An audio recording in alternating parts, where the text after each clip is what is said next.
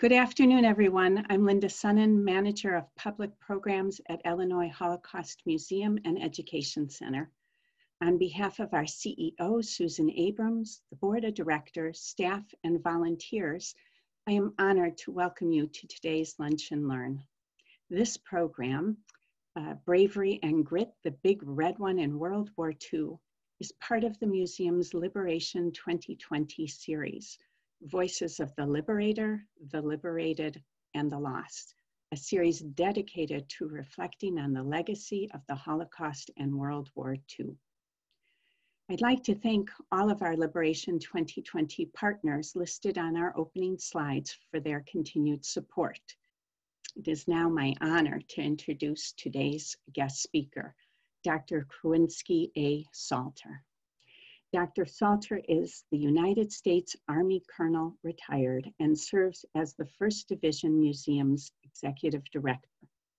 He is also a guest associate curator and military subject matter expert at the Smithsonian Institution, National Museum of African American History and Culture, where he curated the permanent inaugural exhibition titled Double Victory, the African American Military Experience.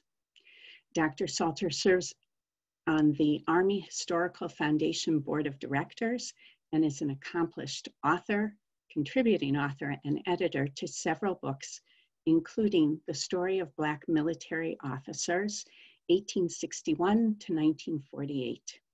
He has worked on 2 documentaries, serving as the associate producer and senior historian for the United States Army's documentary, Unsung Heroes, the Story of America's Female Patriots, and has appeared on several national and local broadcast media outlets. Dr. Salter has taught military history at the United States Military Academy at West Point, military strategy at the Command and General Staff College in Leavenworth, military leadership at Howard University, Washington, D.C., and African American history at several other institutions as an adjunct professor. Dr. Salter, we are honored and thrilled to have you with us today. I turn the program over to you. Okay, well, thank you, Linda. Let me know when you want me to put my slides up and we'll go ahead and get started. Please, go ahead. Okay, let me see if I can work technology in this new environment. I know we scheduled this before the pandemic, but first of all, I've done several of these so far. Is my volume and video coming through pretty good, the slides, Linda? Yes, sir. We're good to go. Great. So I'm going to go ahead and get started. It's kind of hard to do these virtual programs because you do not get the immediate feedback that you get when you are in person, and you just move forward. So I'm going to do this just like I would do if I were in a class. It's called Lunch and Learn. And I prepared myself a little bit extra because it's Lunch and Learn, and hopefully I can impart some additional knowledge. I was initially asked to speak about the 1st Infantry Division and then, pare it down to the 1st Infantry Division in World War II, but I wanted to package it a little more. I always try to tailor my presentations to the institution that invites me in the audience. So the 1st Infantry Division has a direct connection to labor camps and the Nuremberg trials, so I'm going to end with that. And I'm going to kind of go through the first several slides real quickly because I do want to introduce you to our museum and the 1st Infantry Division and how it started. That will be maybe about 7 or 8 minutes. And then we'll spend maybe about 7 or 8 minutes the first part of World War II, and then we'll spend a little bit more time when we get to the Battle of the Bulge, which begins in December of 1944, and we'll go through post-war into the Nuremberg trials and talk about some of that.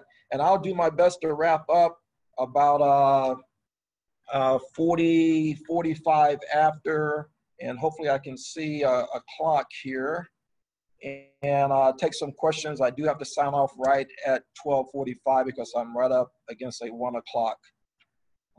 So let me make sure. Okay, so I'm gonna go to the next slide. So basically just the beginning. Some of you have been out here, and normally I would ask how many people have been to Cantigny and, you know, get a few hands. So my assumption is that some of you have been out here, and if you speak French, you know we don't pronounce it the French way. We do pronounce it Cantigny. But in the beginning, the longtime editor and owner of the Chicago Tribune, who had taken over in 1910, decided that he wanted to be a soldier. In World War I, it was not uncommon for people at all echelons of life to join the military and serve the country. And so you see Robert R. McCormick as an editor at the top and as a soldier at the bottom. So he does go and serve, and he's in the historic Big Red One, the 1st Infantry Division. And when he leaves his family estate called Red Oak Farm. He was so touched and moved by his service with soldiers that he named it Cantigny Park, Cantigny, I should say. And when he passed away in 1955, in his will, in perpetuity to all the other stuff that we have out here, he actually said there will be a museum dedicated to military history, and so we tell the story of the first ID. And so you're just looking at the intro of our museum when you get to World War I. So come out and see us. We can talk more about World War I, but let me share with you our new mission, vision, and tagline statements. So some of you who have not been here in the last year, I had the good fortune to become the director last April. Did some revamping of the mission and the vision statement to expand our story. So let me just talk about the mission statement really quick and just point out the key phrase in there, starting at the second line. You know, we're going to tell military history through the lens of the Army's 1st Infantry Division. And what does that mean? Well, when you go down to the vision statement, and the vision statement says, by dedicating ourselves to interpreting a more inclusive Big Red One story, reflecting the diversity of our military. That's what I wanted to do, put more stories in this museum that reflects the inclusivity and the diversity of our nation. And so that is a woman named Frances Gulick. She is like many other women who supported the first ID during World War I. She was in the WWII, and the key thing, hopefully you can see my pointer, she wears the Big Red One patch, ladies and gentlemen. We can also tell stories of Asian Pacific Americans and Native Americans. The gentleman you see in the middle, that's Tomas Claudio, a Filipino American. He was not an American citizen during World War I, but he served in the Big Red One and was killed in action in 1918. On the top right is Charles Shea, who was a Native American medic in the Big Red One who landed on D-Day. We're interpreting more stories about hyphenated Americans in World War I. Hyphenated Americans was a big deal in that era.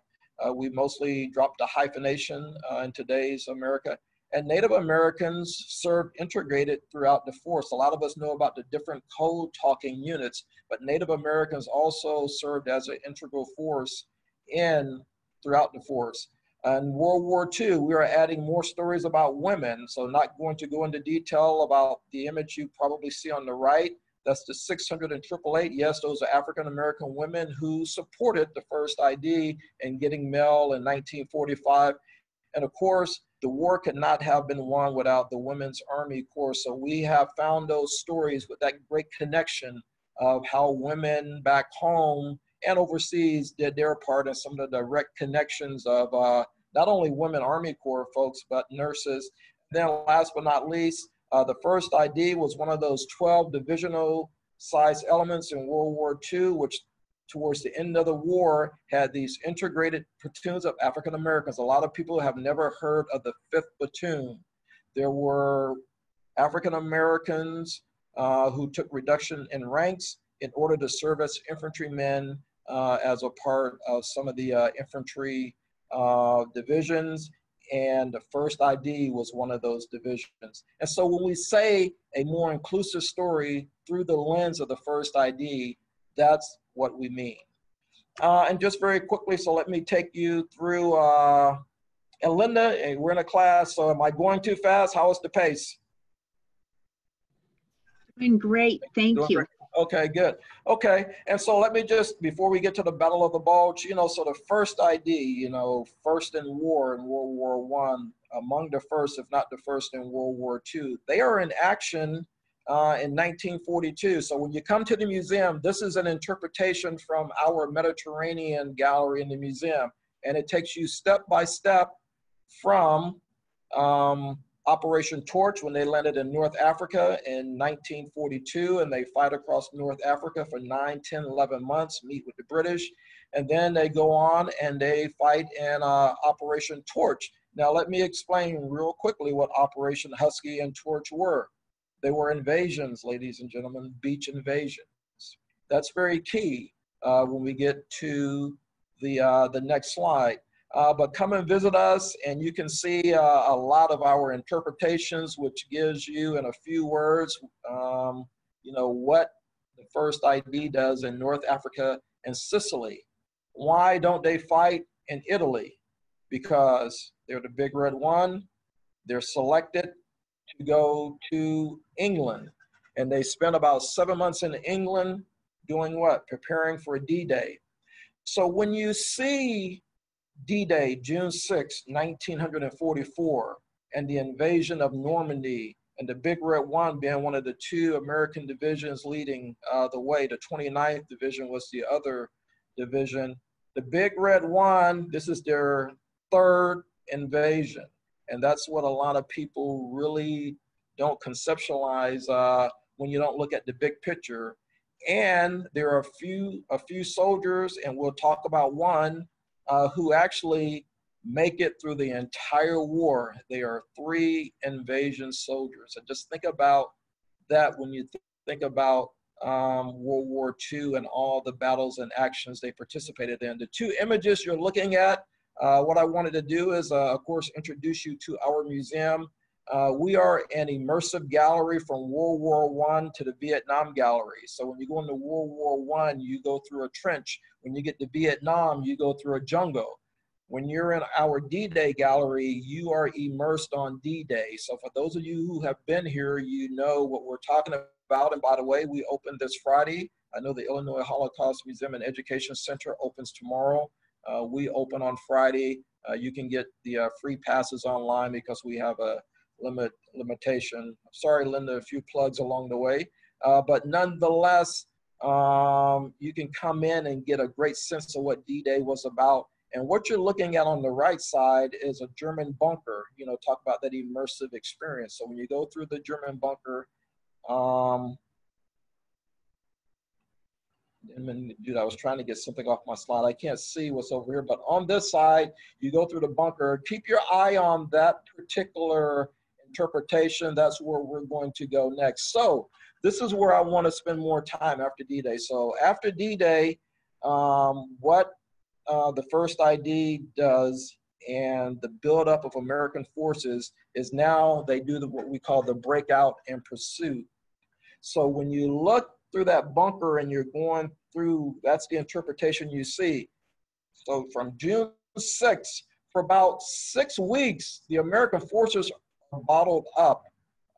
Excuse me, the bocage, getting through that terrain, the German defenses. So we do get a foothold on the beaches, but it's very hard to break through.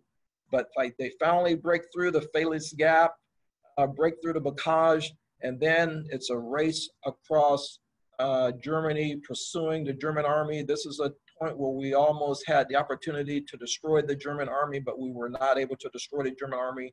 You can see we're an allied force, other nations fighting alongside, but you can see the route of the first ID. And this is what happens for the next 6 months, where you see my pointer, that's the Battle of the Bulge, and that's where we're gonna go next. And this is where I'm gonna kind of put on my military historian hat from my West Point days. At Command and General Staff College, I taught strategy. At Howard University, I taught leadership. at the military academy, you do a lot of tactics. So hopefully I won't put some of you guys to sleep when I talk about the Battle of the Bulge, but I thought it would be nice to talk a little bit about one of the battles in more detail. And since D-Day gets a lot of the coverage a lot of times, let's look at the Battle of the Bulge. So the pursuit and breakout. So now let's spend some time on the map. So hopefully you can see my pointer. Linda, can you guys see my pointer when I'm moving it? We sure can. Right. And so that's over here where you see the big red one. That's this area right here. And so what happens for that 6 months that we just talked about, the first ID moves across Germany, and this is where they are on the front line. So that's the other thing I always like to talk about. You know, they're one of about 40, 50 infantry-sized and armor-sized divisions in Europe. And so this is where the 1st Infantry Division is stationed. November, December of 1944, we pursued the Germans. The Germans can't fight anymore, so we believe. And then there's this breakthrough, the Battle of the Bulge. The Germans have this last-ditch effort to break through and to get into their supply lines, and they need fuel, and they want to get, I'm gonna back up really quick because I wanna show you something. This is kind of their target. There's a place called Antwerp. I won't spend a lot of time. A lot of us know Antwerp is a port. So the Battle of the Bulge, they're trying to get to Antwerp, which on this map, which would be under this star. And on the last map where you saw the first ID, you see all of these divisions. The 1st Infantry Division is right at the neck of the Bulge. So during the Battle of the Bulge, they are in a key position during this fight. And they stand and they fight there for the next month, from roughly mid-December to mid-January, keeping the Germans from breaking through on this front. And there are 3 other divisions, as you can see, on this particular front. So we talk about this magnitude of forces along the front. Let's just now what I call a necking down exercise, and let's just look at this area right here. So when you come into the museum, you know, we have obviously the interpretation of the Battle of the Bulge. So this map, and I won't go into detail, but if you want to come and get some down and dirty details about what happens at the Battle of the Bulge and Medal of Honor recipients, this map talks about it, and it is that area on this location. Now, I have a few things I want to read. I'm not going to read this particular interpretation because I want to say more time when I get to Falkenau and the Nuremberg trials.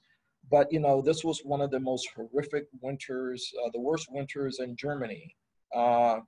Men died because they were wounded and they froze to death. That is just how cold it was and how much snow was coming down.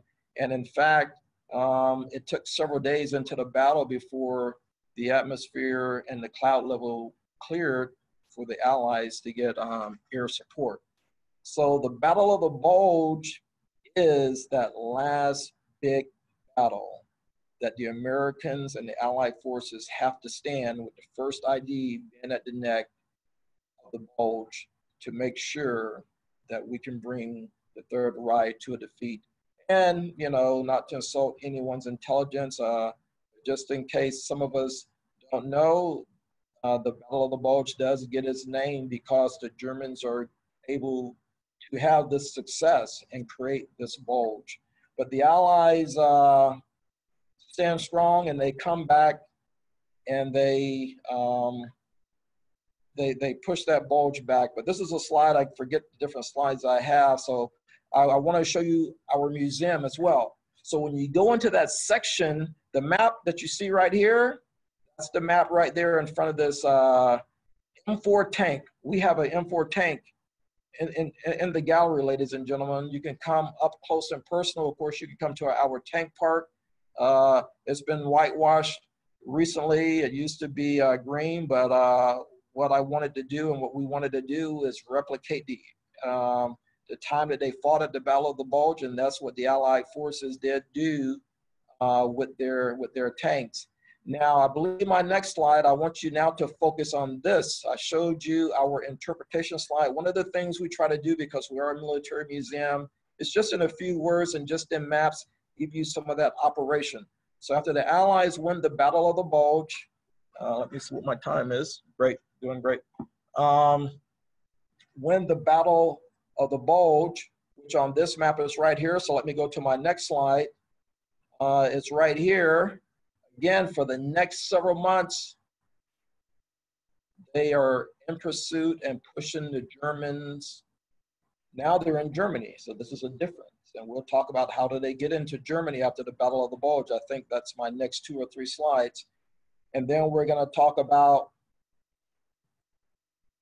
this horrible encountering at Falkenau, one of the German labor camps.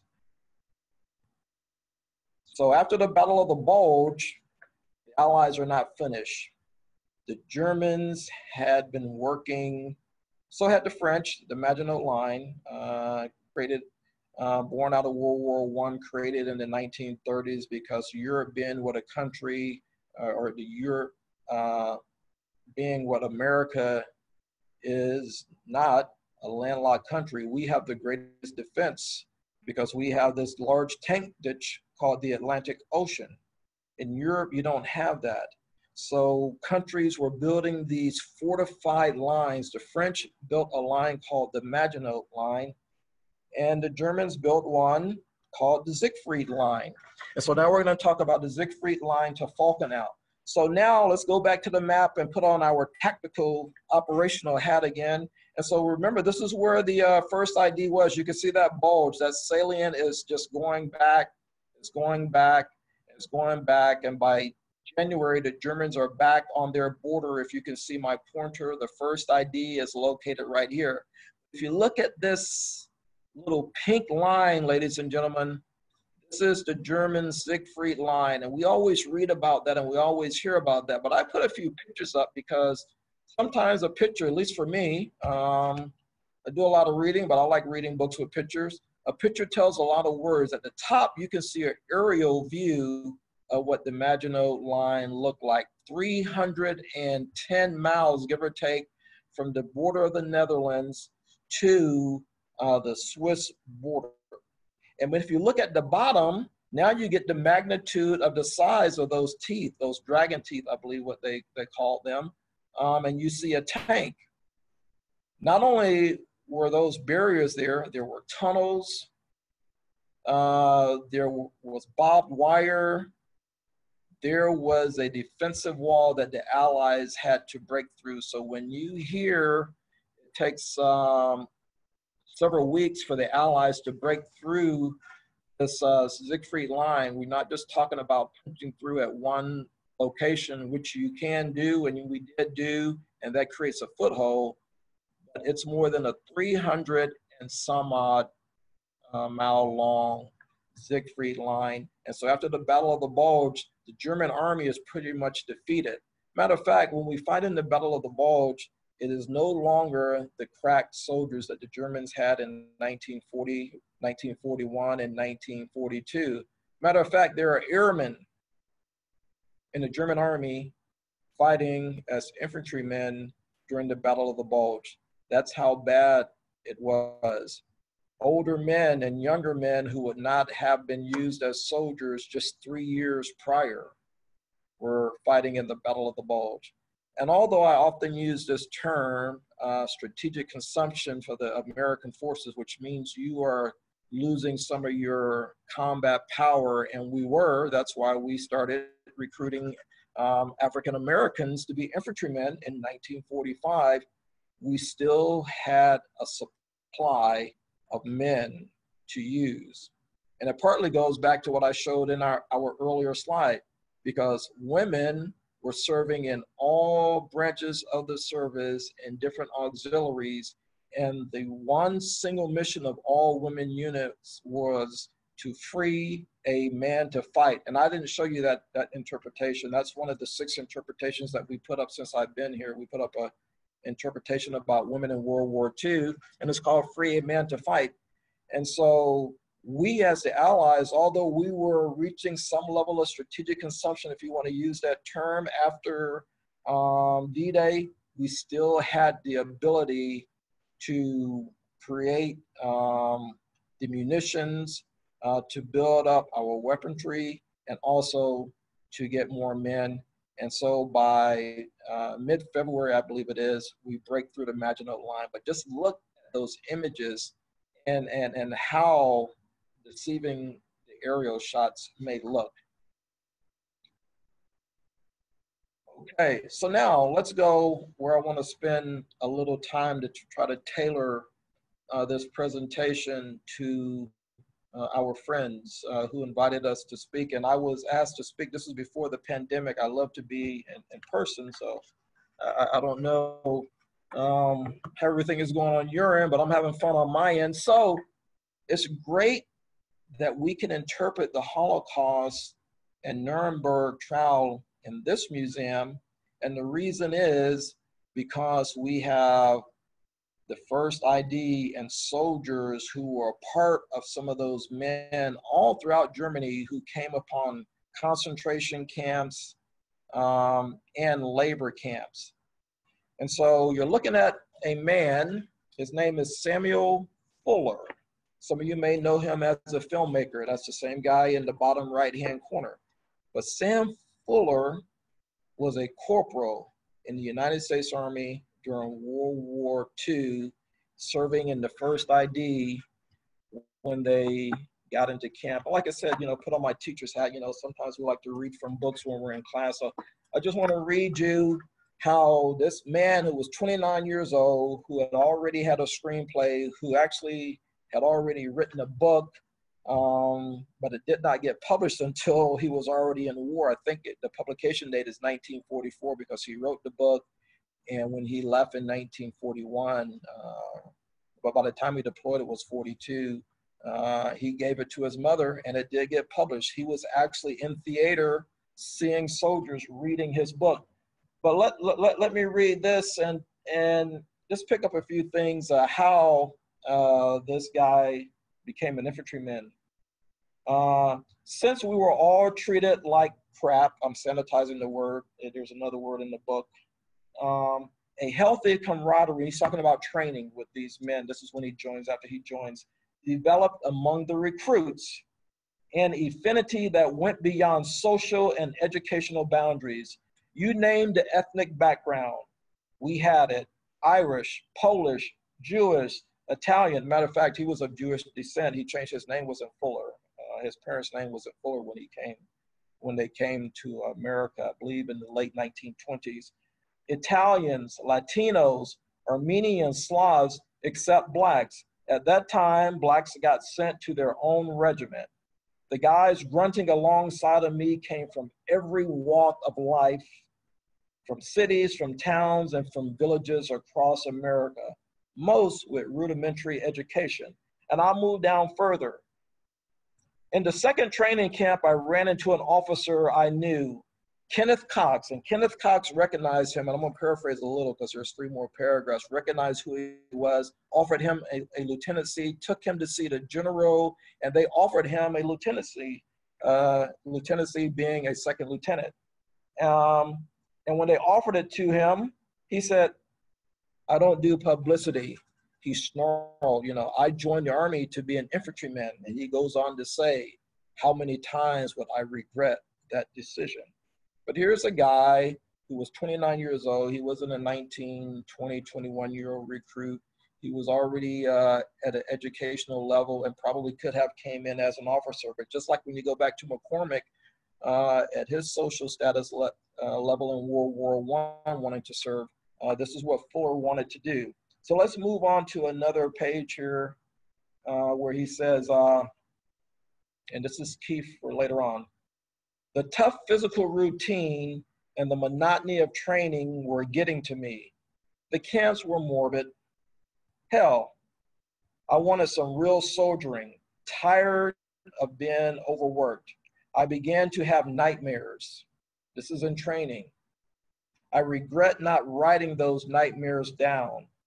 because they were straight out of mysterious inner eyes that I had. Perfect for a future novel or movie, I thought. I remember one, which was me in a German village with Nazi signs in place and seeing people starving. Unbeknownst to me, that nightmare would come true. And so that nightmare does come true. And before I finish this up, let me go back to some of the things I talked about earlier.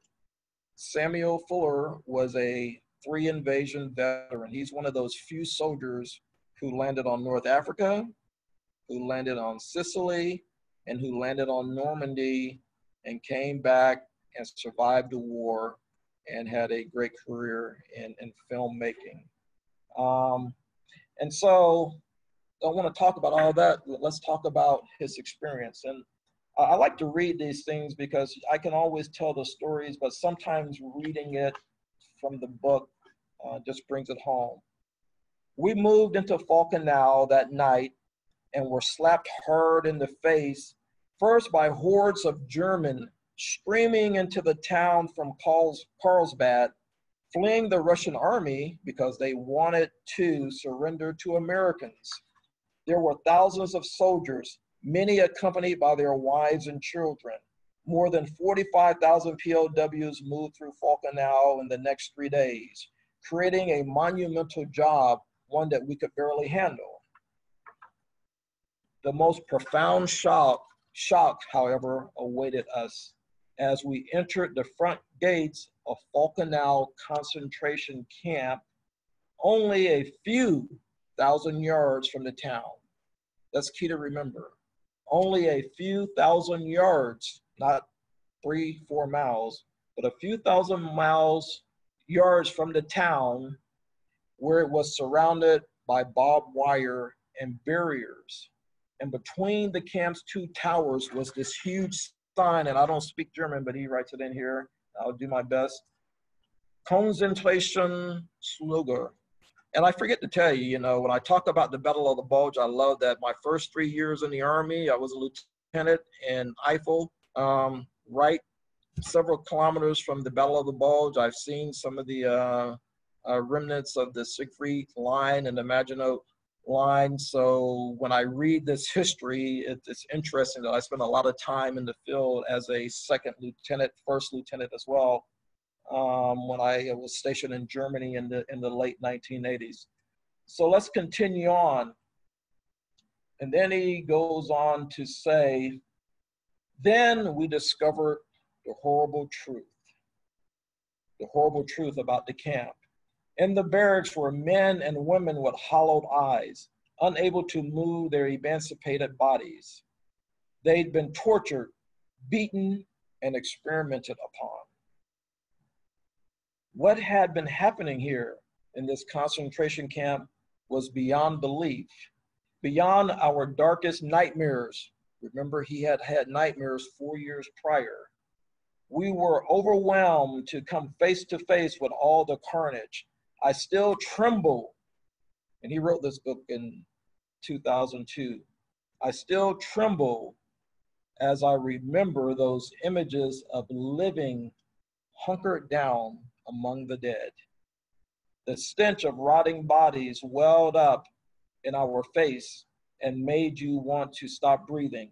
In one building, we plopped down behind a white mound, looking for and hiding from remnants of Germans, only to realize it was teeth which had been wrenched from the bodies of the victims. One final horror awaited us, the crematorium. I stared at the ovens, and then I looked into the first oven.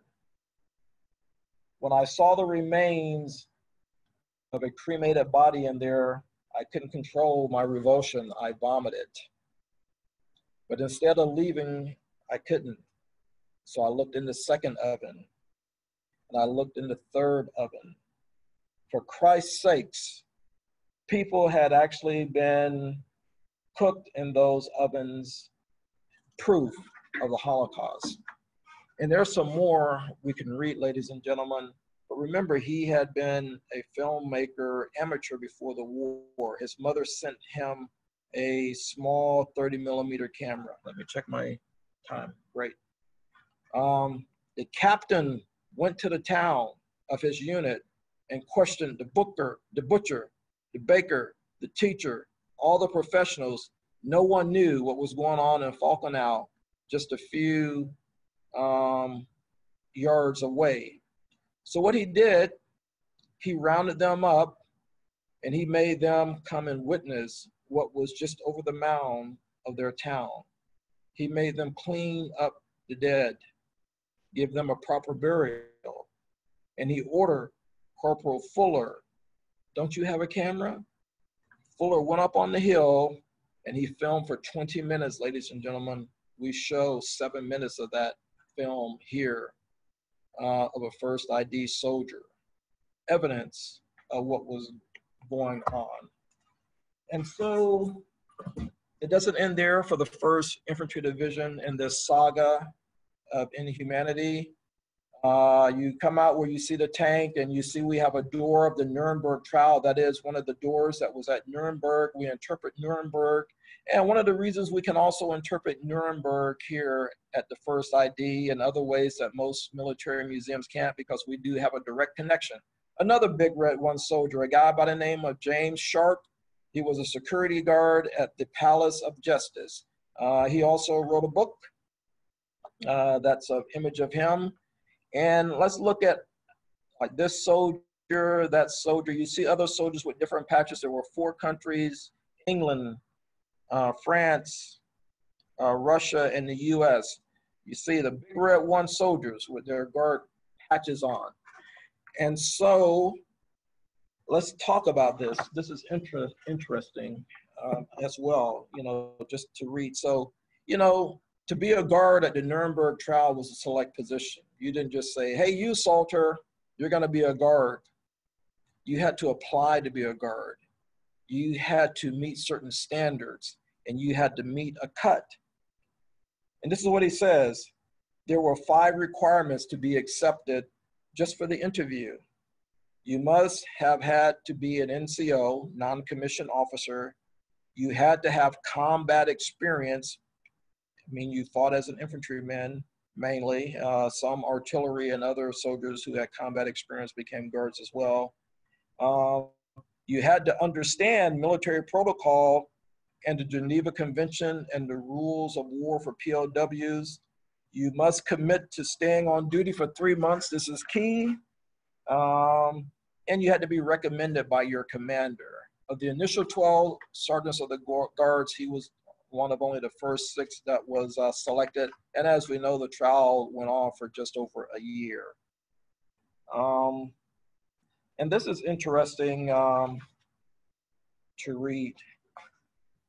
The first, and he talks about his experiences, and he talks about when he first saw these prisoners. There were 21 prisoners, 1 committed suicide, which is why the doors are very key. A light had to be on the prisoners because they needed to be kept safe so they could face what they did in trial. And so he says, when I first saw the defendants up close in the exercise yard during my training and orientation, I was observing them from atop an ancient prison wall surrounding the entire Palace of Justice. I was amazed. I was amazed. I originally thought these men would look like sadistic monsters or something similar, because these were the leaders of the Third Reich, now accused of the most dreadful crimes. The same Nazis I had, so he's younger than Fuller, the same Nazis I had read about in high school, have been taught about in high school and at Topeka. He was one of the replacements that came in December 44. So he didn't even land on D-Day. So he was in high school when he learned about a lot of this. And then he goes on to say, but when I saw them in the exercise yard for the first time, it was a shock. It was a shock, as they were neatly dressed, strolling and visiting in small groups. My first thought was, they look just like ordinary men. They look just like ordinary men. Now, I spoke at the Holocaust Museum several weeks ago. Full disclosure, I used to teach the final solution as a part of some of my classes at West Point and Command and General Staff College starting in 1936. This group knows what the final solution is. But I always want to increase my education. So when I spoke at the Holocaust Museum, I said, I want to increase my education. Just give me some information on some new books. One of my friends there, Kelly, recommended this book to me. What's the title of that book? Ordinary Men. And so I've been reading it on and off, like most of us probably on this, reading too many books at once. It talks about how ordinary men became what they became. Some of these men who were part of this crime against humanity in 41, definitely 42, 43, and 44, in 1937, 38, 39, 40, a lot of them were ordinary men. This book has opened up my eyes in some different ways. And when we think about, what's going on in different places of the country, crowd, what's the word, peer pressure, some of these ordinary men, for different reasons, and the book points them out, become what they became. Okay, ladies and gentlemen, I have about 10 minutes to answer questions I probably can't answer, but I'll do my best. If I can't answer it, I'll make up something. No, I'm just joking. So that really concludes the formal presentation.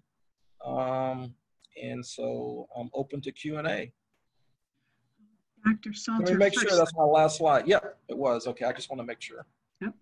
Okay, thank you. This is Linda. Thank you again for sharing the amazing history of the 1st Infantry Division. That was a great overview, and I think you whet the interest of many both to continue learning and to come visit your museum. One of the questions that came in is if someone wanted to know, is there additional archive information and interviews in the BRO holdings, excuse me, that we can look at your museum or on an invitation basis? Absolutely. So let me back up one slide, hopefully. Okay, so you look at the bottom of the slide, that's our website. So the good thing about this museum is we also have a research center and library, which is another part of our title, and it's one of the things, part of my initiative to get added. So right down below me, as a matter of fact, we are the institution, a diamond in the rough, that has the largest collection of archives associated with 1st Infantry Division collections. So we do have information downstairs associated with all aspects, first ID actions from World War I to World War II, which is also inclusive of soldiers' names and information and what they did. As far as specific videos, I would be willing to bet, I've only been here, like I said, for 14 months. We have archives of videos. I would be willing to bet that some of those World War II interviews and some of the videos we have. But the reason I point you to our website, first, Eric Gillespie is our director of the research center. You will see his name on there. And there's a gentleman named Andrew Woods, just a rock star, our researcher. He will be able to point you in the right direction. Then we have a librarian and an archivist and an assistant librarian who are all very knowledgeable. I think the person who's been down there the least has been there for about 9 years, and both Andrew and Eric are pushing over 25 years. Go on our website, look up their information, and I'm going to say it here, I guarantee you that they will be able to point you in the direction to find some of that information. No, terrific, thank you. Next question is, what would you say was the most significant turning point in the European theater of war? Yeah, it changes every day.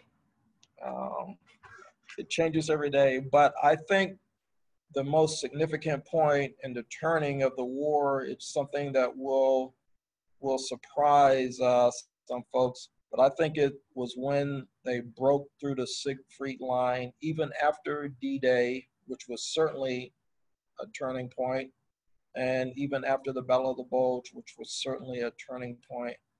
But when you break across somebody's border, I think that's a significant turning point. So today for this presentation, because that is the foothold that leads to the Germans retreating, Germans taking their own lives before the war ended, to include Hitler. Hitler and 3 other senior generals were on trial during the Nuremberg trial. A lot of people didn't know where some of them were. We know now because we know that Hitler committed suicide. So as I was preparing this presentation and looking more into my past studies and teachings of crossing the Siegfried Line and getting to the Remagen Bridge and all those things, I think that was a significant turning point as well. Great. I'll say it like that as well. Okay, thank you. We have another question that goes back to when you were talking about the soldiers who originally liberated the camp. Someone would like to know, were those soldiers able to help some of the camp survivors? Oh yeah, absolutely. Yes, and yes and no. And I'm thinking of several different stories. I like not to tell too many, so there's one that pops in my mind, because unfortunately this soldier helps this individual in a specific way. There were these people who were so emaciated, you can tell whether they were 19 or 39. You can tell whether they were 19 or 39. You could pick them up like a feather. And there's this one story I read where this soldier, they had been there for 3 days and they were still,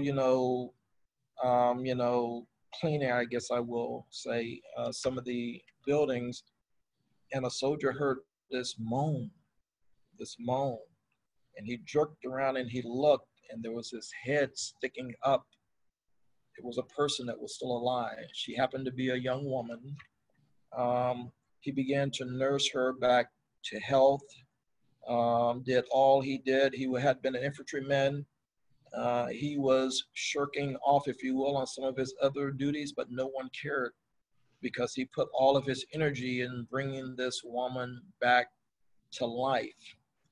But it was evident to a lot of people, to include the doctors, that she could not be brought back to life. And so unfortunately, she did die several days into that. He found a nice dress, some shoes, gave her a proper burial. He would not let anyone else help him bury her. So you say, well, she died. How did he help her? For several days.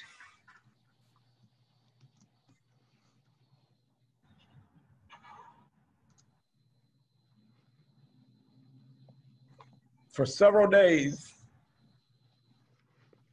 he saw a smile on this young woman's face. It's a very touching story, sir. And okay, I'm open for some more questions. I still have 5 minutes here. But that's a part of humanity.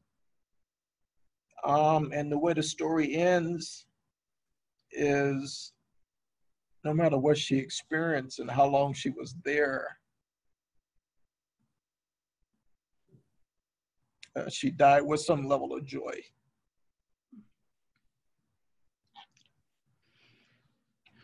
So the next question that's come in is, can you share any stories of how the liberators were affected afterwards by the experience of liberating the camps? And are those stories that, that have the been liberators published? of the soldiers, you're talking about the soldiers?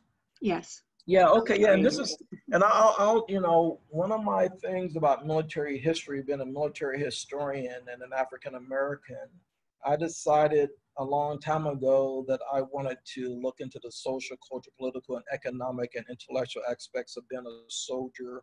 And so minority groups. So I'll share a story not about a first ID individual to answer that one. This soldier happens to be an Asian Pacific American soldier. He was a Japanese American soldier who fought in the 442nd Infantry Battalion, but actually he wasn't in the Infantry Battalion. He was in their, I think it was their artillery unit, because in the last part of the war, the 442nd Infantry soldiers stay in Italy, but their artillery unit is attached into Germany, used as artillery on order, if you will. So there were Japanese Americans who went into concentration camps with some of the units that they were supporting. And I remember reading this one story a while ago where this Japanese American soldier, who had been a draftee later on because he was drafted out of our own internment camps, and the poignantness of his perspective on going into the concentration camps as opposed to some of the white Americans who joined the military from a free hometown or were drafted from a free hometown. He realized two things: how bad it was, and he understood what it was like to lose your freedom because he was drafted out of the internment camp. But also he understood the differences of humanity. There's never a way to compare and contrast things in history. The internment camps in this country in World War II, in my opinion, were horrific. But what some of those Nisei soldiers realized, that there was a different level of horror. And when he went back home and he was able to get his family, his parents mainly, out of the concentration camps, I think it was, or internment camps. And in this country, we call them, it depends on what you're reading. There is a study that calls them concentration camps and a study that calls them internment camps. It affected him in different ways than it affected some of his white counterparts, because he had an idea what it was like to just lose your freedom overnight. And that's what happened with Executive Order 9066, I believe that one was, which was passed in February of 1942. And in a matter of 6 weeks, Americans, because Nisei were American citizens, unlike their Issei parents, since they were born in America, they were citizens and they lost their citizenship and their freedom overnight. So it affected all of them. And the story I told you was a white soldier. And then I've read stories of African-American soldiers who were in supportive units that came to these camps. And it affected each soldier in a different way, but in a horrific way. And most of those soldiers were committed to social justice and equality, who were closer to this than many other soldiers. Not all, but most. Dr. Salter, I want to be mindful of your time, and you said you need to yeah, I'll take one another. more. I do have a meeting that's going to, it's an internal meeting, but they know I'm doing this. I'll take one more. And, you know, this is, I'm not a big fan of doing virtual, but I do like to, like when I get to stand in the classroom. This feels like a classroom a little bit. Well, we're so glad you're here. The last question is if you could share a little bit about the 1st Division, and you've talked a lot about African-American soldiers serving. Were they part of the liberation here, or what role did they have towards the end of the war? Okay, so it's a question about African-American soldiers? Correct. Okay, yeah, great. So yeah, it's, now this goes to the points after D-Day and going to the Battle of the Bulge.